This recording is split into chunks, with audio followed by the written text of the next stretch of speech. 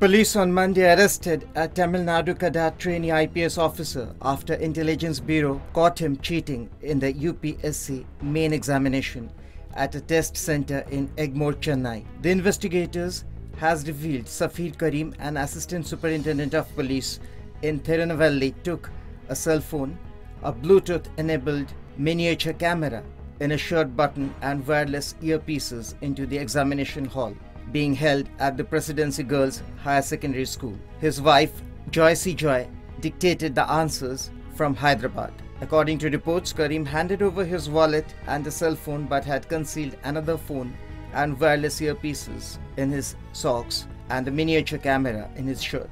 20 minutes later, IB sleuths entered the hall, searched Karim and seized the cell phone, which had concealed under his seat the camera and the earpieces. News Desk.